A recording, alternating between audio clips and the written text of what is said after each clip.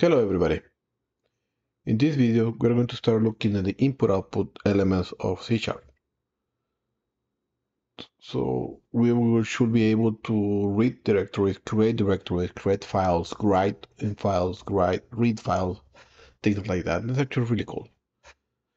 So with anything else to add, let's just get started.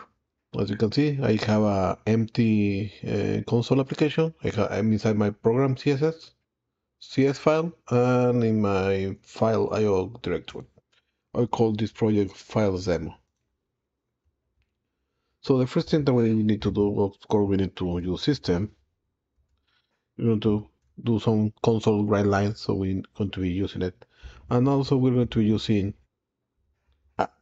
system.io.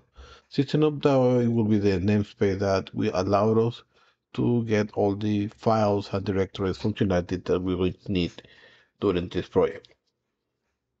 So first of all, we need to start working with directories. Let me show you a way how to read your file system to Visual Studio Code. And this could be a little bit different depending if you're a Linux, Mac, or Windows computer. So normally, if you're a Windows computer, you will do something like string root path, for example, will be something like I'm going to put the at. It should be something like C, uh, temp, I don't know, something like that, for example. All right? If you are let's call this WinPad. If you are in a Linux pad or Mac pad, pretty much the same, should your directory should be a little bit different. Should be something like or something like this. Home,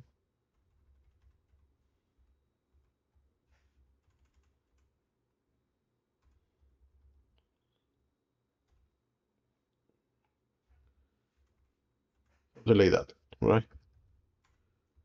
So depending the case where you are is how you those paths is going to be specified. And it will be important just to remember which operating system you're actually running. Now, one way to bypass that, and the way that we're actually using the add is allow us to have the backslash without escaping it or have like a double backslash in the string. That way we're actually using the add. But other than that, this is pretty much the nomenclature that we need to use depending where we are. But the best way to actually need to be using it, and I will actually recommend just to be sure that we have the correct way, is just to get the current directory. One of the cool things is you can actually go to directory and it will give you all the different elements that we can actually do. We can actually do the current get current directory, and we can do a simple console write line my root. Let me comment these two out in order not to have that warning, right? .NET run, and you will see that my full path is there where this project is being executed. So with this, I will know exactly what I need to do. And as you can see, I actually have a mistake here.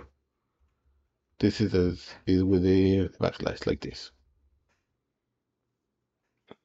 The forward slash. So if you're on Windows, it's a with backslash. If you're in a Linux or Mac, it's with a forward slash. That's something that need to be really important. But just to be sure, the way that I just did it, you can actually just get the current directory just to see how your compiler see the directory, and you will say, okay, now I know where to go or what to do about it. Perfect. So let's call this one the root path, actually. And we should be able to get the same result. There you go. So with the directory element, we should be able to actually see the directory. Now, in this directory, we have different subdirectories. Let me actually show you how to get the directories that are here inside. One way to do it will be a simple go to directory dot get directories in plural. And it will ask us to send where is the path. My path will be root path. If I execute that, we will have an array by default. So we should be able to print it like this. That means we do something like string there's equal that. Then we remove the extra parentheses and we do a console write line there's. Actually, not like this. We should be doing something like for each string there in directories, and we should be using this one over here. Perfect. It will execute again. Now we see the object directory, the bin directory, and the VS Code directory. Right? Those are the ones to get listed through the console in this case. We went through the for each. Now, to minimize this code and just to remember something that we've been doing in the past weeks, what I will be doing here is I actually be doing converting this string or this array to list. We should be able to do to list. Perfect. So now my theirs will be actually a list of string, and we should be importing from collections generic. There you go. This is should be running. Perfect. So let me just change this a little bit to there's dot for each, and I will say for every directory with this lambda expression. We just do a simple console write in my directory, and we import a link queue because of that actually.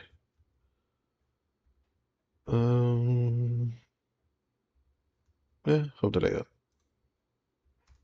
If we try it again, now we have the same execution with one line of code. Perfect. So with this, we are actually able to get all the directories and show you that. Now, and we can do that for any path that we have here in the computer. But let me show you something. If I open my object directory, I have a debug directory inside, and that one have a reference directory inside. The bin one have the reference to there and the debug.net. So we actually have a bunch of directories, and it gives you only the main one, the one that you have actually at the top. So how can I actually get around this? Well, get directories have different implementations. You can see we have 3 different overloads. So this one is the main one. If we do a simple command, we can actually see the other implementation that will with the string with the search parameter. So that means if I do something like everything that starts with an O star, wildcard, if I do it, it should give me only the OBJ folder, right? If I do dot everything, it should give me just the Visual Studio Code folder with that one. There you go. So here we can actually specify the parameter we need to look when we are actually listing the directories. Another implementation that we need to have is if I do a comma here, we can actually see the search parameters with the enumeration options. So for that, we can do a simple search option dot, and we can do just the top directory, that's the default behavior, or all directories. If I select all directories and execute this again, I will show the main directories and all the child's elements directories that we have them. So with this command, we should be able to get or execute.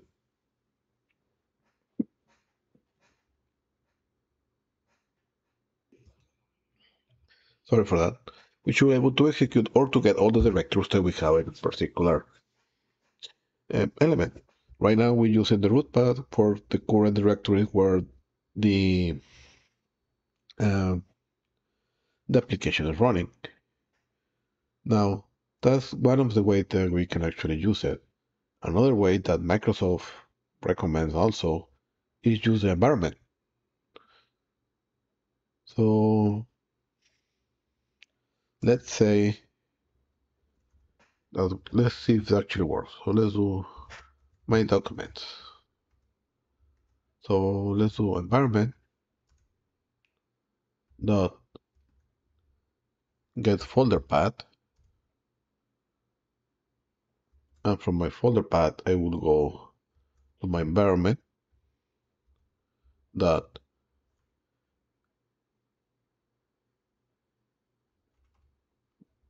special folder, and I can list something like, I don't know, um, my documents.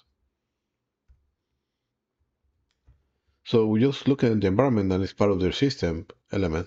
We should be able to see get where's the location of my documents or the location of my image or my videos or program files, things like that, right? That will work better in a Windows computer. I'm not sure it's going to work over here. We can actually try it. So let me change the root path to my documents and let me see what is actually showing it. There you go. It's actually working. My document is my root directory in here. So it's showing me all the files that I have there. Let me change this to top directory only. And I will show you what I have in my home directory, all the folders that I have in my home directory for my Linux environment. So this is pretty neat. This actually helps you give you a specific path for a special folder depending what you need. So it's another way to get a specific folders. And as I said before, it works a little bit better in a Windows computer. So we have the admin tools, common pictures, program file x86, right? All of those are actually listed right here. So this should be another way to get those directories. Let me just get back to the root path and I will list my documents commented out.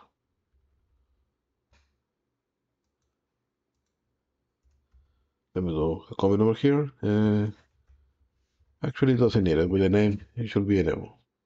Linux or MacPad. There you go. So I will share my code at the end, so you will be able to just go in and see it. I make this a little bit smaller. There you go. And we should able to go. Okay. So now with the environment, we saw that we can actually get special folders. And with the directory element, we should be able to get like the correct one or a specific route and do a specific searching to show only the top one or showing all the directories that we have in a specific place. Let me put all directories again. Let me execute. And there you go. I'm pointing to my current directory again. So now that we have that, um, we can actually list the files for that particular directory. The way to do those files will be something like, let me show you. Let's do another list, a string, files equal directory dot get files. We had that right here. And we can do pretty much the same from my root path.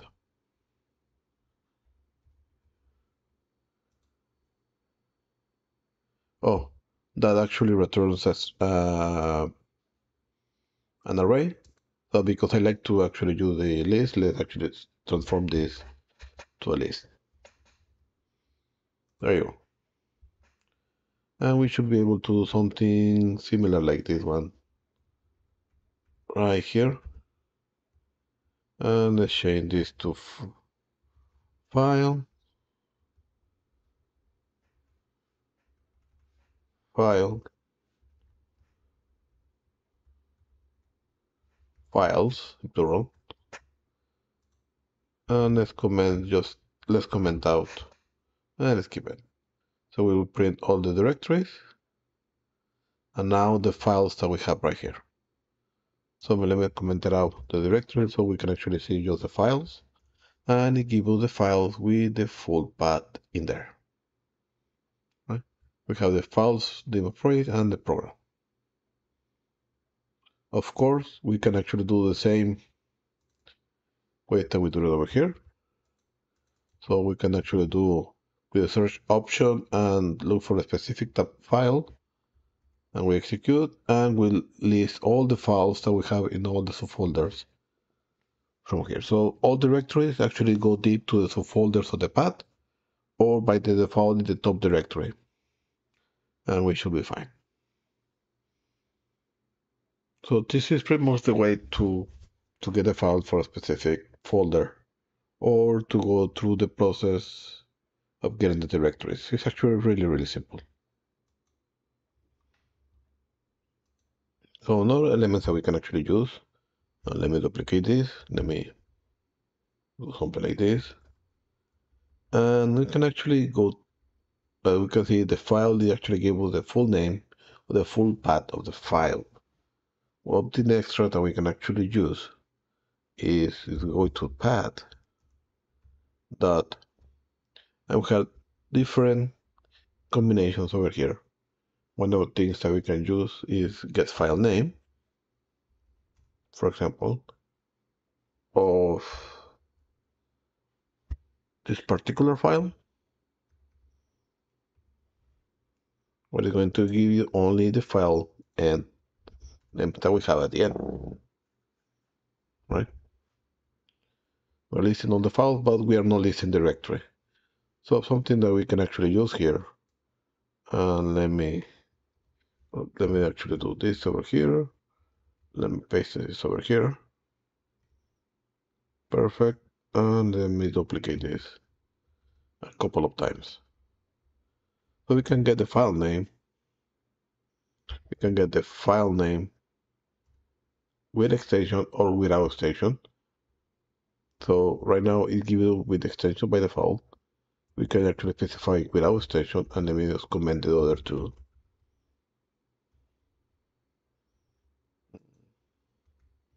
There you go. Now we see just the file without the extension itself. Perfect. Something extra that we can do too is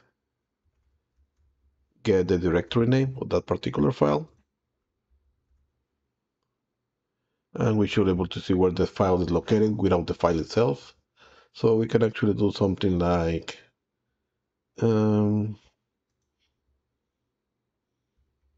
this.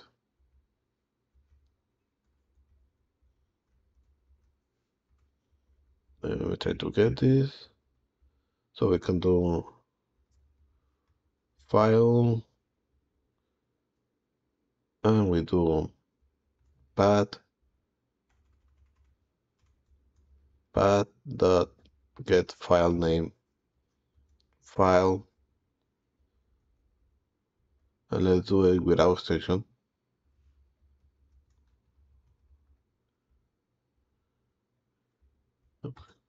Is located in, and we can do something like this, for example. And we can see now files demo is located in this particular place. If we remove the without extension, we should be able just to get the file with the extension itself, and it will tell you the files demo DLL is located in this particular folder, and this one is located in this other folder. So we can actually start seeing a little more information that we can use through the file. Now, that's not the only way to actually to get file information. What we have also is the file info property. And we can actually do something like file info, for example, and let's do f info, just to have put a name, equal new, and we're going to send the file where we are. That will allow us to have access to another property. So we can do finfo dot, we can see copy, create text.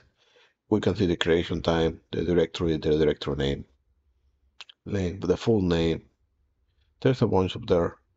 We can actually get the length. The length is actually pretty neat because what it's going to give us is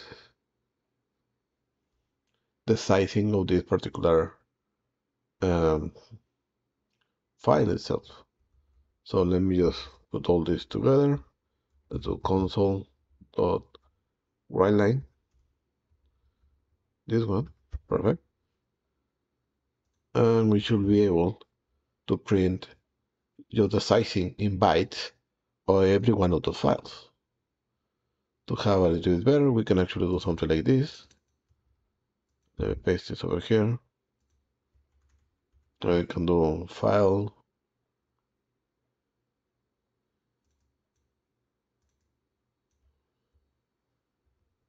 is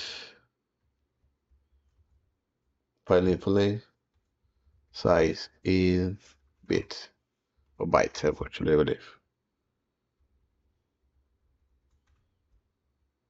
And we can get rid of this one too. Now with that, we should be able to see that every file is in this particular size. And we should be able to see that actually we have a little more control. So now you can actually tag bigger files, smaller files, depending on the case. You can actually track if files getting bigger, just adding information in there or not. That actually will help you to go through the process also, or to do some kind of validation, depending what you need to do. Now, something that we can actually use or do just to verify something that actually exists. Let's create actually a directory. So what I want to do, I will do it manually over here. Let me do it over here. I will do a new directory and let's put this called data and actually put it inside the bin folder. Let me get it just outside. I will drag it just here at this part and I will move and my data directory is right here. Perfect. So now I can actually do something like this, like I can look for a directory.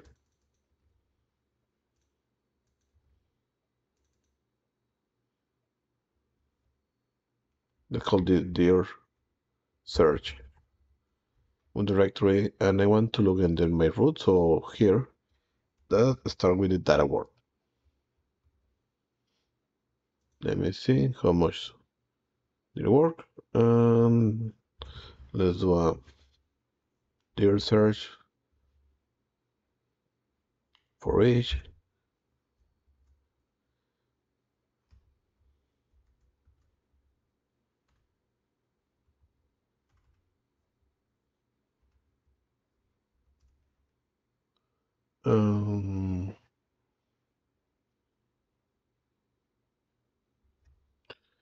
Let's change this to D.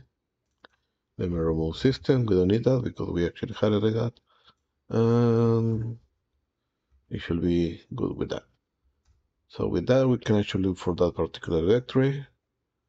Oh, yeah, I'm inside the for each. So let me get this out.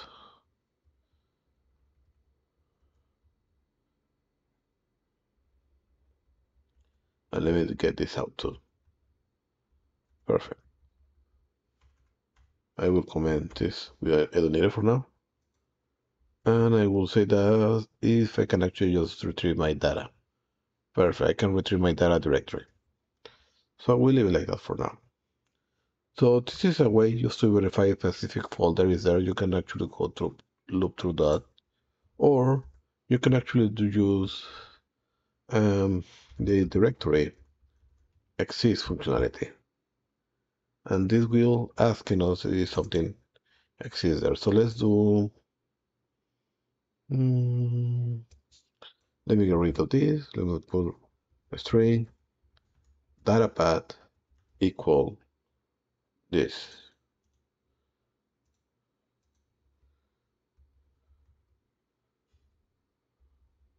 So we can actually do if this actually exists, do something about it. So the traditional method will be something like pull um, data directory exists equal that, and a simple if statement that will say if data directory exists. You're going to do console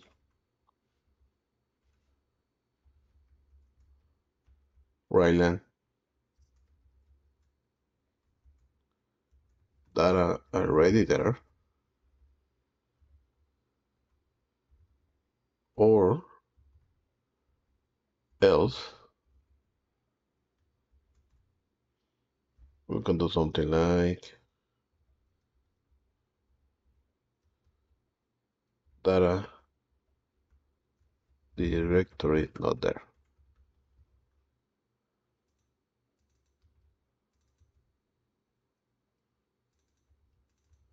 So let's check it this one. If I do my data path, data already there. Perfect. Let me get rid of this. I will delete it. And now I can actually execute and see that my data directory is not there. Now if it's not there, we can actually do something like this. Uh,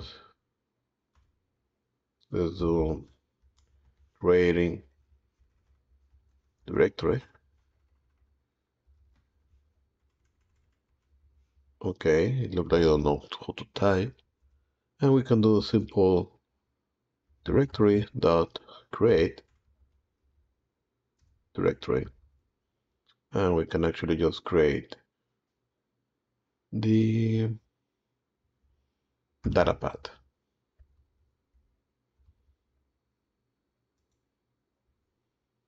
So with that validation, if we execute it, data directory is not there, create a directory. Now it's listed here. If I run it again, my data is already there. So that's a simple validation, something that pretty much we did on the past. One of the cool things is that we can actually do several directories with this, which we're able to do something. Let me remove my data directory again, right? And let me create here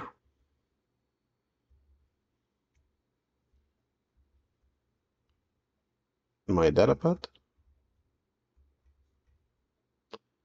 And let me actually just put a forward slash here because it's a directory. And I will create with a subdirectory.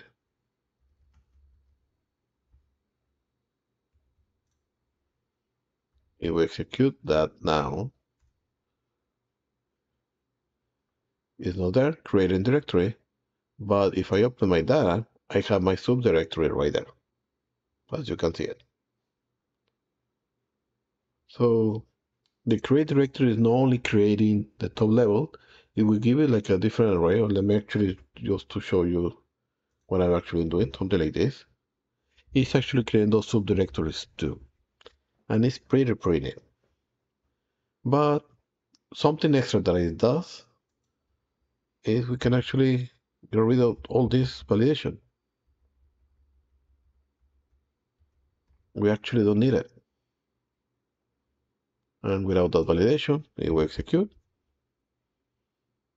Nothing happened. It's not error out because it's already there. But if I remove it, as you can see, just get removed, and I execute it again, this one will create that directory for me with the subdirectory. And if I try to run it again, it will not fail because create directory already doing that validation for me. So why I did the validation before? Just to show the way that we usually do it. But now this validation is not needed because create directory actually helps us to have the validation right there where we have it. Pretty neat, right?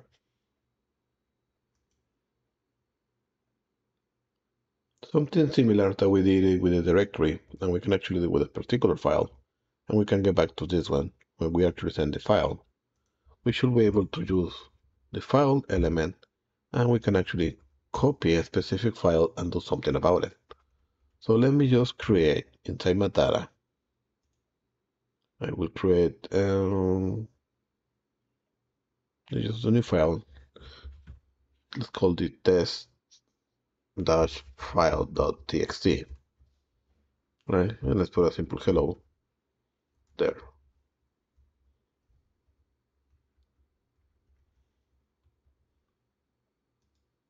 So something that we should be able to do with here, after we can actually do file dot copy, and we can do the source of the file, the source, and it should be a string. So let's actually do my string interpolation. I have my data path,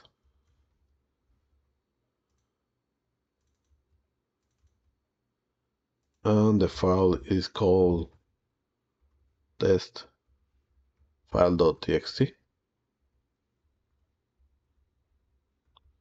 And what I want to do, comma, the destination. And destination we will call copied file. If I execute this,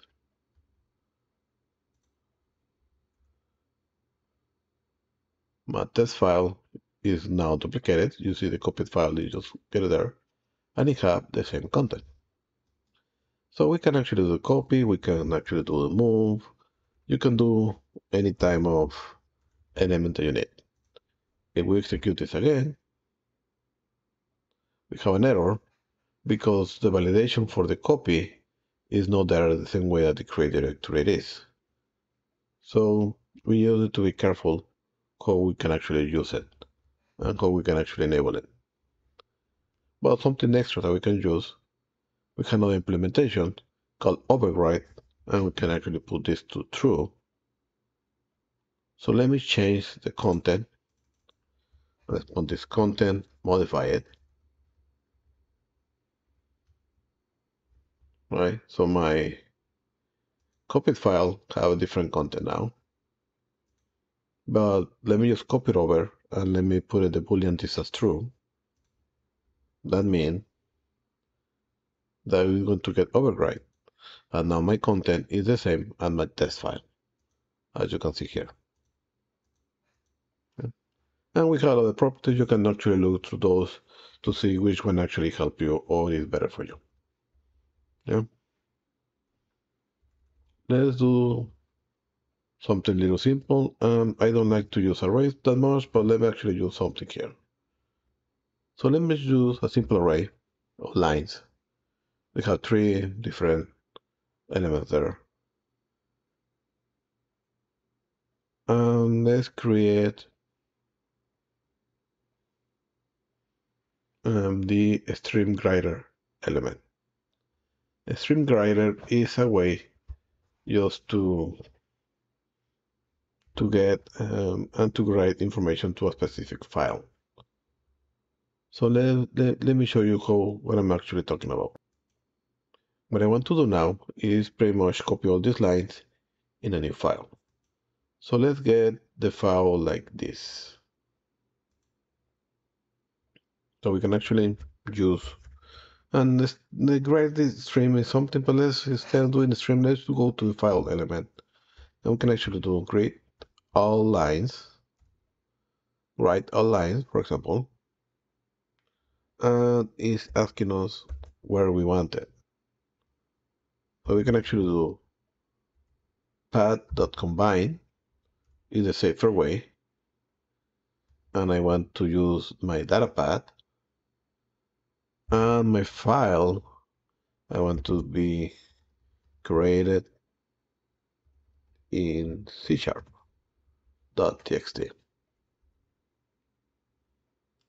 and I want to send my lines in there.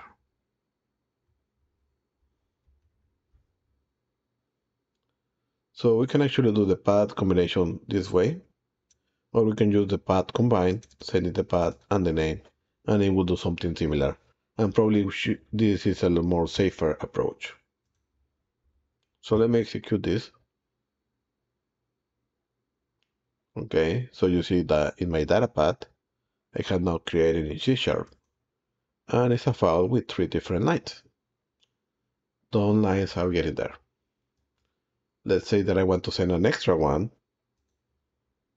The right lines is actually what it's doing. It's just putting all those lines right there. Let me create file dot append all lines, and we can actually do something really similar.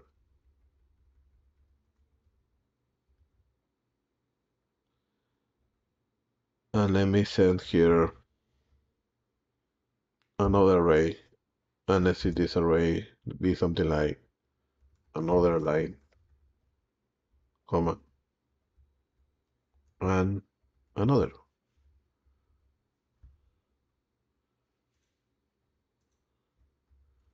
We should be able to do something like this.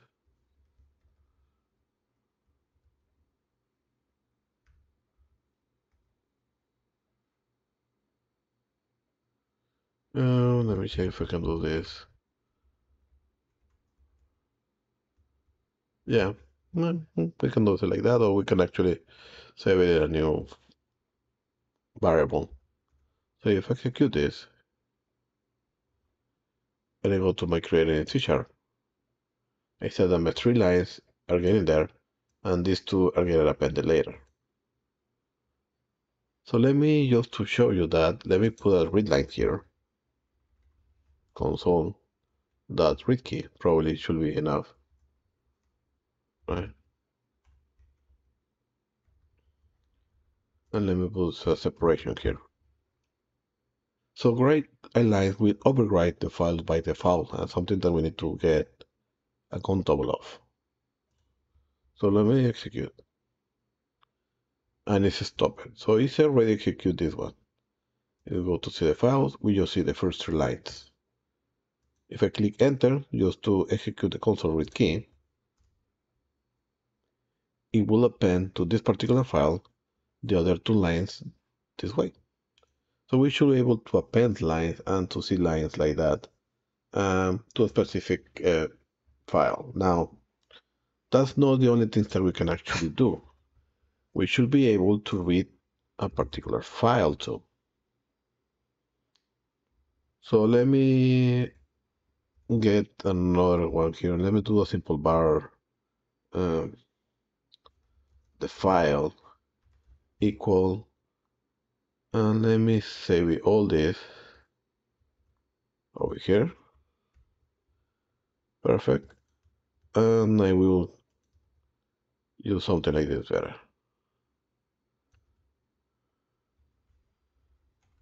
Cool. And I don't like this implementation. Let me just put it one.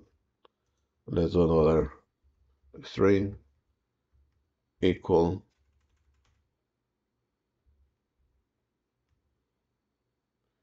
extra lines.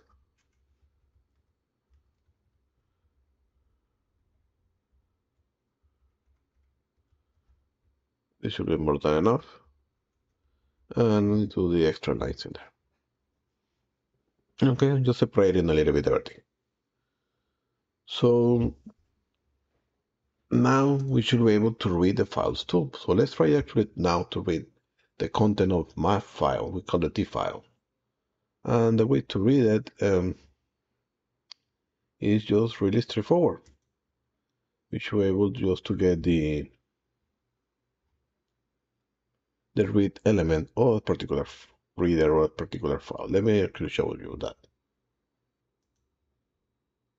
Okay, now that we create the file, let's actually read it. So the way to read is to create a stream reader that we actually see the file information. So we can actually use something like a stream reader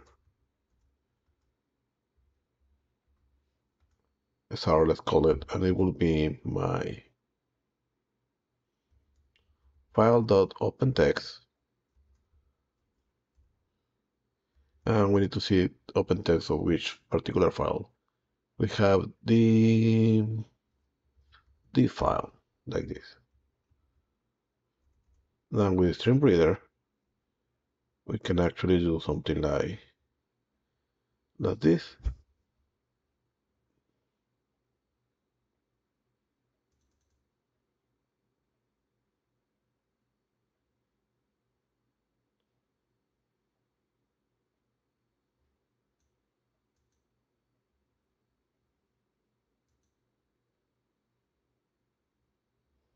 Let's use a simple while, and we can do the way that the actually books say it is something like this. We create the string line. By default is null, right? And then we just we assign it or line equal my string reader dot read line, and with that we should be doing console dot write line and line, and we should be fine.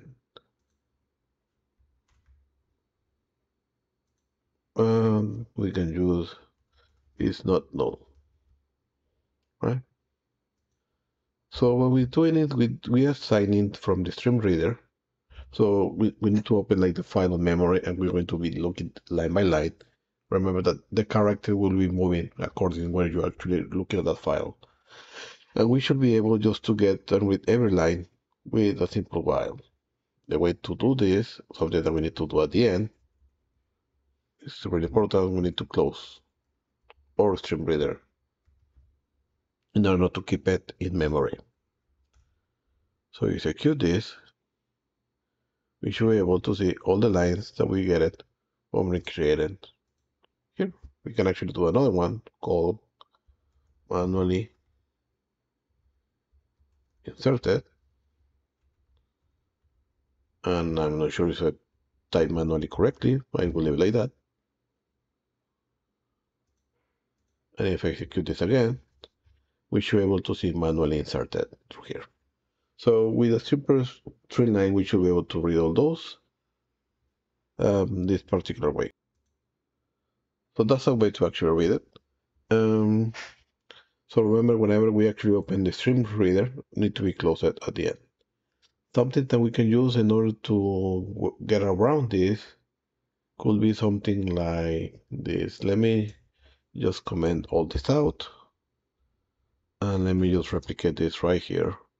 I don't know where this belongs anymore, but well, it just stays there. So we can actually use using, and that will pretty much encapsulate what we need to have, what we need to implement. So using, we can actually put the stream reader there.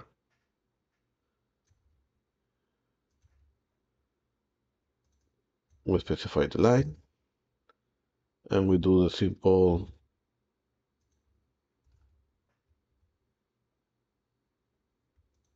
while over here, and it should be pretty much the same.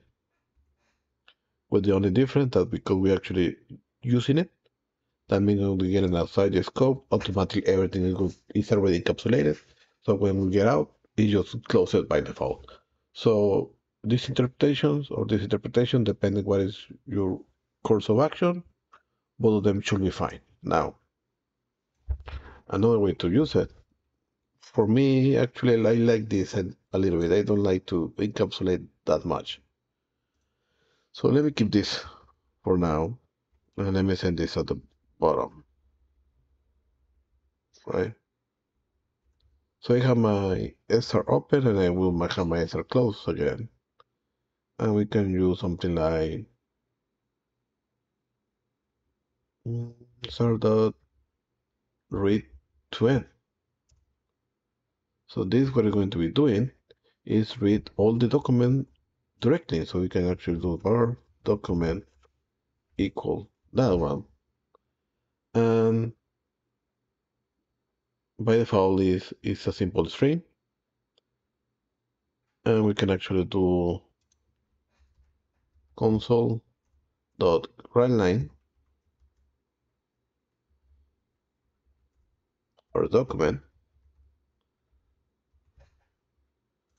And we should be able to get everything through there. Now everything gets saved as a string directly.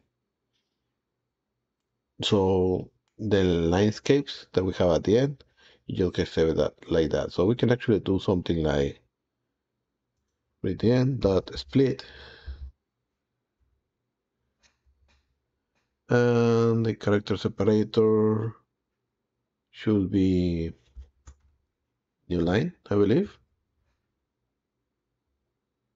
Now my string is actually an array. So if we try to do it, we should see like there is an array. So let me make this to a list because I like the list. Convert it to a list. And let's do a list of a string for my document. And we can do a simple document that for each line, we're going to console write that particular line. Should be able to close it and semicolon there. There you go. Now we have the same output, but the difference that we just split it to have it in array, and that will allow us to get a document console write line. Now let's do document, I don't know, 2, for example, which we're able to print their line again. There you go. So I hope, let's close the video here. We have like 48 minutes recording. Um, and let's recapitulate a little bit. So we show you how to get the current directory. Remember that the path change depending if you're a Windows or Mac computer, or even a Linux computer. So I have those examples. But the best way to correct the course of action will be get the current directory. That will allow you to see what is the output that your compiler is taking, and then you can mimic that. You can actually get specific special folders using the environment element. We can convert everything to a list, as you already know, and we get directories. We see the directories. Remember that we have the search path and enable all directories in order to get the subfolders if you need those. We can actually see files with the get files property in the directory element. And simple for each, we allow us to do several elements. We have the file info that we actually allow us to access a specific file information, like when it was created, when it was modified, the length, things like that. We are able actually to do, actually, we don't need to do the directory exists. We don't do that validation because create directory do that for us right away. We can copy path this method, or we can actually use the path combine. Both of them are pretty much the same and work pretty much the same, depending on the case. You can actually copy, move files using the files elements. We can actually create an array and save the content of the array with the right lines. to particular file, or you can actually open the files and write and do write line one by one. Something like we're able to read line one with this particular method. So when we actually open the text, it's a stream reader, and through a stream reader, we just need to be careful to close it. If we need to close it, or using the using keyword in order to encapsulate the closing right away. And we can actually we'll use the read to end. We'll split it so to get every line, or without the split to get all the content in a particular variable, and we should be able to get the information for that particular document the way we need it. And it's just endless ways to use it.